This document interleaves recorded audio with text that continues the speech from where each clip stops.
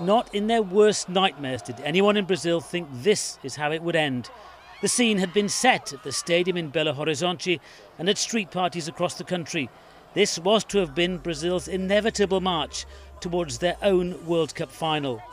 But everywhere, heads dropped, mouths opened wide, and people cried as this proud footballing country was completely humiliated. The stadium emptied and the fan fest fell quiet. No one in Brazil had seen this coming. I think it's really sad in the end to end the competition, to end the championship with this kind of negative result. For Brazil, for the Brazilian people, it's very embarrassing, Well, the Germans have well and truly rained on Brazil's parade tonight. This has been a complete footballing humiliation. Any notion that Brazil were finally going to win a World Cup on their own soil has been completely extinguished. This has been a roller coaster of a tournament, but ultimately disappointment and embarrassment in a country where football means so much.